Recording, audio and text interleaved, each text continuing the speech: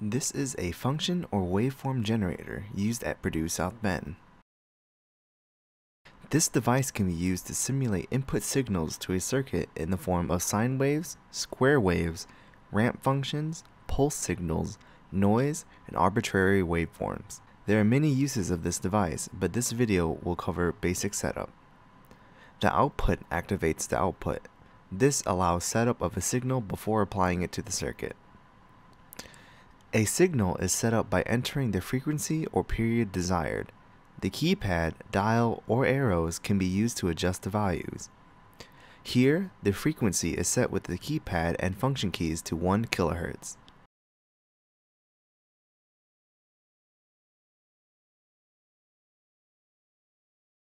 Next, the amplitude can be set or the high level. Amplitude will be used for sine waves and high levels for the top of a square or pulse wave. The keypad is used again to set the amplitude to a value of 1 VRMS. And then any DC offset can be added or a low level can be set for a square wave.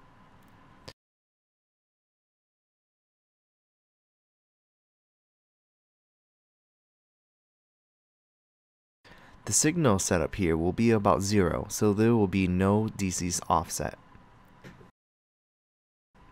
Again, the output button is used to turn on the signal to the BNC connector.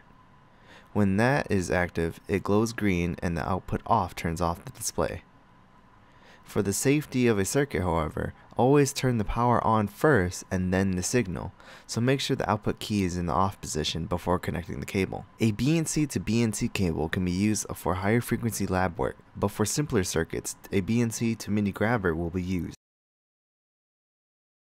Remember, the red mini grabber is the signal, and the black is the common.